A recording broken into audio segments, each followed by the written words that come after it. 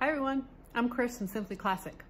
I'm up here working in my sewing room today, so excuse my hat and my attire, but I'm working on finishing up a custom order.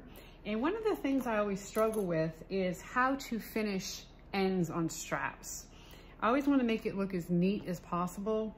And I'm working with some faux leather today from Bodio. And I think that a lot of times we work with these faux products because people maybe don't want to spend, you know, the hundreds of dollars that it costs to use real leather. And so they're looking for more economical ways, maybe to have purses, nice looking purses. So, you know, there's obviously several different ways to finish your straps, and I did just a little sample here. I'm going to show you what I did on here. But here's what the end result looks like. I'm pretty excited about it.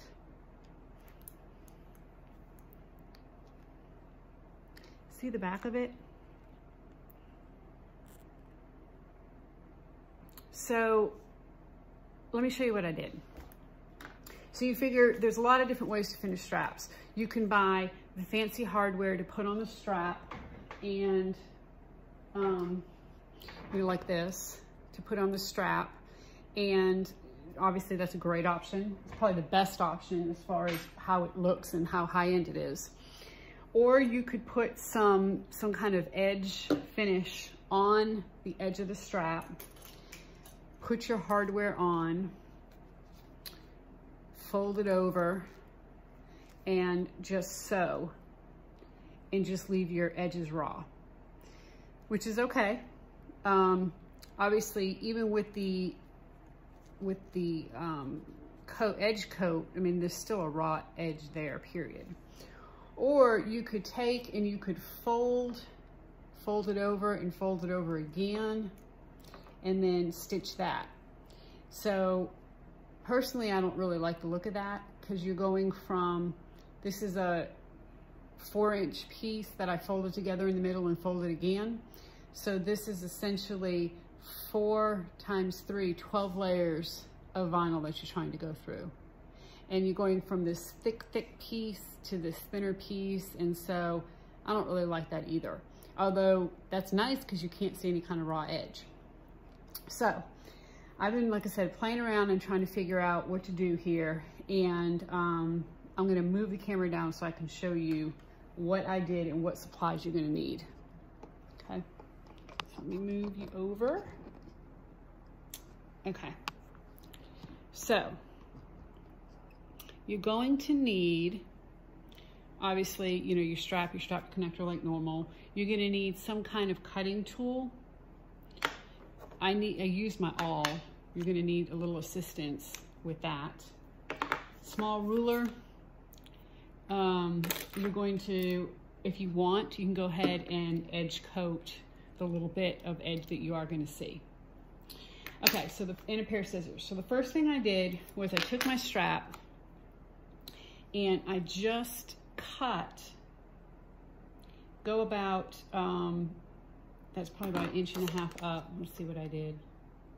Yeah, probably about 1 inch up. Go about 1 inch up, and you're just going to snip the strap just right through the stitching that you did on each side, and you want to get that even. Okay, so I'm just going right through that stitching. Then you're going to cut up, and you're going to cut off the stitching from the end of the strap. Okay, so you're going to go like that. And you can do the same thing on this side.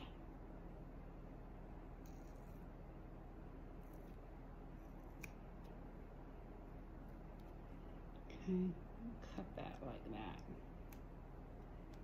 Now at this point, you might want to maybe burn your threads if you're using a nylon thread, just to kind of secure them in. Then you've got 2 tongues here. So I'm going to cut whatever I want my back side to be, I'm going to cut that tongue off.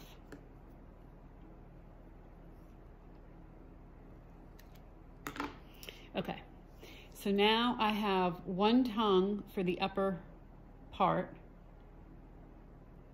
and then on the bottom part I don't have a tongue and I just have everything else cut away. Now this is when you're going to want to put a little bit of edge coat on or not, whatever you prefer. So I'm just going to dip this in here. And this is actually a leather dye. I'm just going to put it on my ends.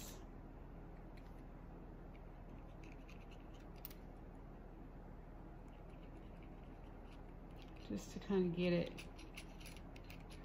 kind of sort of looking. And the reason why I'm using this is because I don't have any edge coat this color. Edge coat would be definitely the best option here. Okay. Wipe that off.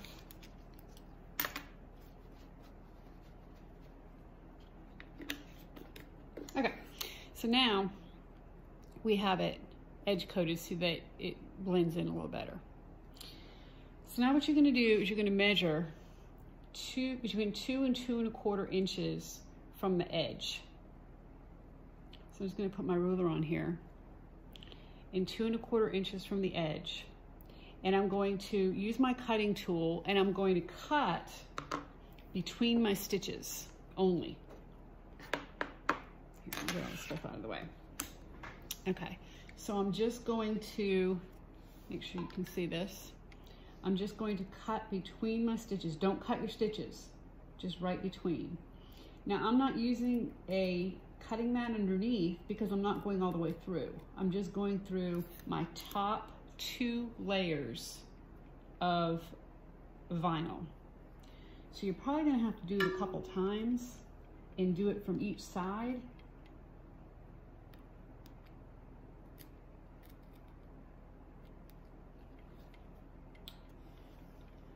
Okay, so that's what you have, and you can see that vinyl coming through underneath. I'm just going to kind of shore this up a little bit. Okay, so you see I did not cut my stitches. I only cut through the vinyl. Now we're going to take our hardware and stick our hardware on. And this is when you're going to use your awl or some kind of tool, maybe a chopstick or something, and you're going to put your tongue through this little slit that you just made. Now this takes a little bit of finagling, and you might have to do these separately, or you could do them together, whatever works for you. But I'm just, and the other thing I have done is I did take and just slightly angle this so that I could get it in just a little bit easier. Okay, so take this, and we're going to stick that in. And because it is vinyl, it is a little, okay, I got my top one in, not my bottom, so let me do these one at a time. So I'm going to stick my bottom one in first.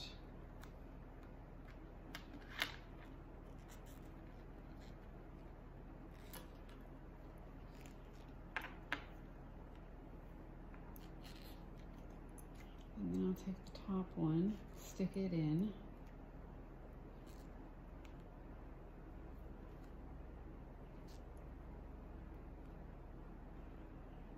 And you can see it takes a little finagling, but once you get them going, then you should be able to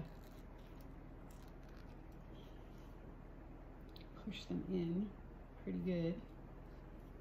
And you want to push them as far as you can, because you want, essentially you want this raw edge right here to go all the way to the slit. So you see I still have a little bit ways to go here.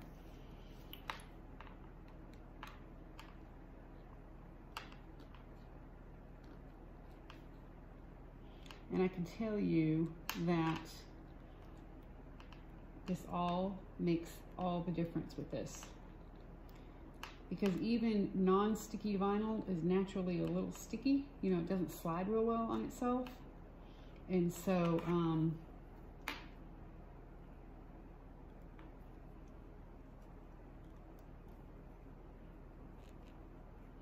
just don't poke through to the other side. Okay. So I've got it in there now.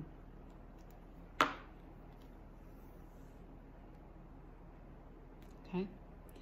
And just try to make sure your vinyl's flat down here.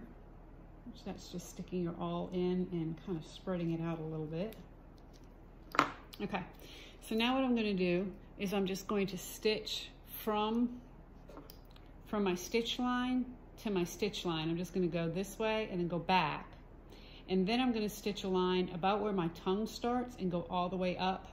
And I'm going to back stitch at the top and back stitch at the bottom to secure it in. So I'm going to start here.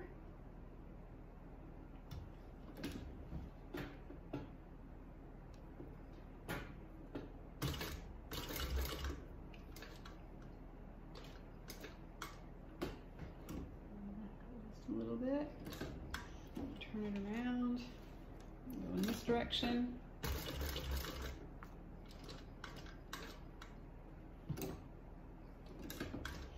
Okay. Cut tails. So that's what we have so far. And that's from the front. And that's from the back. And now I'm just going to stitch up here.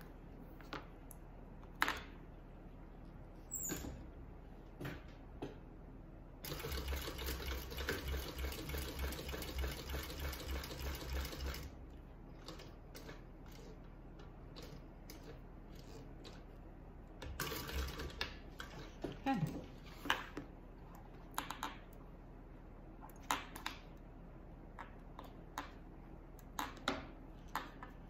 So now I'm just going to burn my little ends with my lighter, which I don't have right here.